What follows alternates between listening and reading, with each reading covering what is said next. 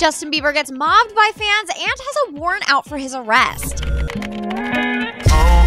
Hey guys, it's Ali with your Daily Bieber, and Justin was recently spotted in our neck of the woods, aka New York City, having dinner at Burger and Barrel in Soho. He even posed for a photo with some park services security. We're really not sure why JB was visiting the Big Apple other than to play some hockey with the guys from West Point, and again he posed for a photo. Justin's no photo policy seems to be pretty flexible at this point. No rest for the Biebs though, as he was off to Brazil for his show in Rio de Janeiro, and look at his fans go nuts trying to meet him.